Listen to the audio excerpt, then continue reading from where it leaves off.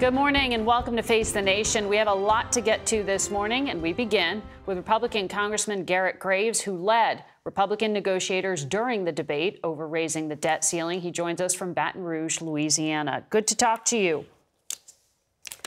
Hey, great to be with you.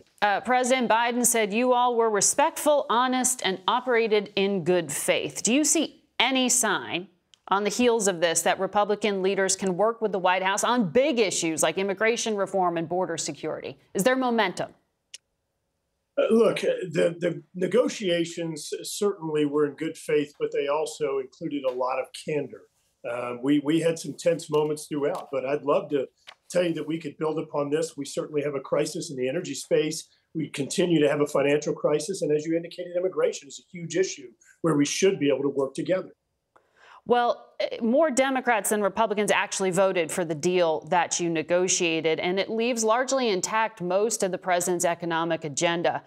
How can you claim, as you told my CBS colleague the other day, that the White House got schooled? Because the White House laid down about 7 red lines, including that they wouldn't negotiate, that they wouldn't allow anything to be done on work requirements, that they wouldn't allow any changes to environmental laws, that they wouldn't allow us to take any funds from IRS agents, and on and on. And yet every single red line that they laid down, we crossed right over in negotiations, resulting in the largest savings in any legislation in the history of the Congress. This was a huge accomplishment, huge legislative wins. And lastly, Margaret, I think when you look at the president's statements, all he could do is talk about things that didn't happen versus anything that did happen that was positive for his agenda. Well, $1 trillion to $1.5 trillion over 10 years in savings. But you said there was an erosion of trust within your own party between you and some of those harder line Freedom Caucus members who said it was a bad deal that you negotiated. And this morning, Congressman Ken Buck of Colorado said Speaker McCarthy has credibility issues. And while a motion to vacate won't happen right away, he should be concerned about being removed from office. How big of a problem is this right wing of your party? Look, there were erosion of trust issues because folks went out and began attempting to define or interpret a deal while we were still in negotiations. There wasn't even an agreement struck. And of course, their interpretation or definition of the agreement, as you can imagine, was flawed. In regard to Speaker McCarthy, let's be crystal clear. This speaker has been one of the best strategists we've ever had, delivering transformative immigration, energy, Parents' Bill of Rights, and other legislation that, looking back in previous Congresses, not even one of these things has been done, much less we're about 10 huge wins this year. But 71 members of the House Republican caucus voted against it. I know you had 67%. I mean, you had the majority of your caucus, but 71's, that's not nothing there. I mean, can you rule out a government shutdown in the fall? Are these hardline members going to be emboldened on the back of this? Well, Margaret, let's talk about what their goals are. Their goals are trying to change the trajectory of spending, transform Washington in a way that's more responsive, long-term thinking about the next generation and the fiscal crisis that we're approaching. I don't think that should be a partisan issue. We should all be on board with those objectives. In this case, I think that leverage was trying to be exercise that really threaten the economy in a large way. We've already seen under this administration, the stock market has lost around $9 trillion in value, hurting retirement accounts and families all across the country. We can't continue to see those types of challenges. And so I do think that in the appropriations process, we are going to be working hard to continue the momentum that we've gained through this negotiation, saving trillions of dollars. Can you rule out a government shutdown? I'm not ruling out anything. It depends on how reasonable each side is. Obviously, in the negotiations, it's very difficult to predict, but I want to be clear. Republicans are going to demand continuing to build upon the success that we were able to achieve in debt ceiling negotiations, in changing the way that Washington spends. Well, I know you're one of Speaker McCarthy's lieutenants here, but when you hear a member go out on television, on CNN, and say that he should be worried about his job, that he doesn't have the faith of the caucus, that's got to be concerning. That affects your tactics at a minimum. Look, I've known Ken Buck for years and certainly respect him.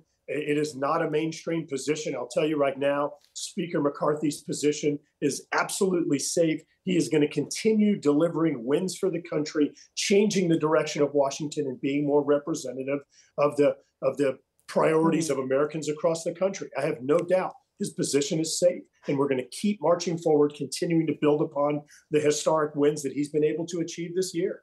So to get what you're calling these historic wins, though, Democrats would say Republicans took the economy hostage. It was a pretty big game of chicken here to threaten default. I mean, Fitch Ratings is now saying even with this deal, they still could downgrade U.S. credit outlook here because of political standoffs around the debt limit and last-minute suspensions before the X date. It lowers confidence in America. Why was it worth possibly damaging America as the benchmark of the financial system and the credibility? Yeah, Margaret, it's a great question. I think it's one that you need to pose to the White House, considering the fact that they refused to negotiate for 100 days, despite indicating otherwise. They're the ones who brought us to the brink. If we had begun negotiations back in February when the president and speaker first had their meeting, right? But it was a point of leverage that Republicans were using. Then we wouldn't be in this situation today. We would have finished negotiation months ago. So would you take, as some Democrats are talking about, take the debt ceiling just off the table entirely? I know you've suspended it for 2 years, but what about a vote to just get rid of it? No, I don't think that's appropriate. You need the leverage? I think that it's really important, just like if you had a child, Margaret, that hit their credit card limit and was unable to pay their credit card bill that month, you'd probably step in and help them out. I know that I would, but I'd also have a candid conversation about reform of spending. The Committee for Responsible Federal Budget has calculated that every child or grandchild born in America today is going to end up paying about $4.5 million because of the irresponsible spending in Washington. $4.5 million over their lifetime. That is absolutely inexcusable, and we cannot continue on this trajectory. Well, one of the things that fellow Republicans are criticizing is the fact that you adopted the Biden defense budget and the 3.5% boost, which doesn't keep up with inflation. How do you justify that doesn't hurt defense? Because that's what Republicans like Lindsey Graham are saying. Yeah, it's a great question. So let's keep in mind that we're actually increasing defense by about $20 billion to $886 billion. When you take every other function of government, it equals about $704 billion.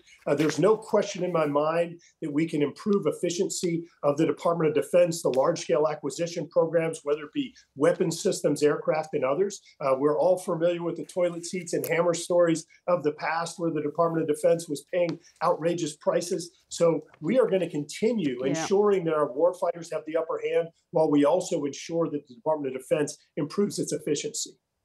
Well, we'll have to have you back, Garret Graves. We're going to leave it there for today.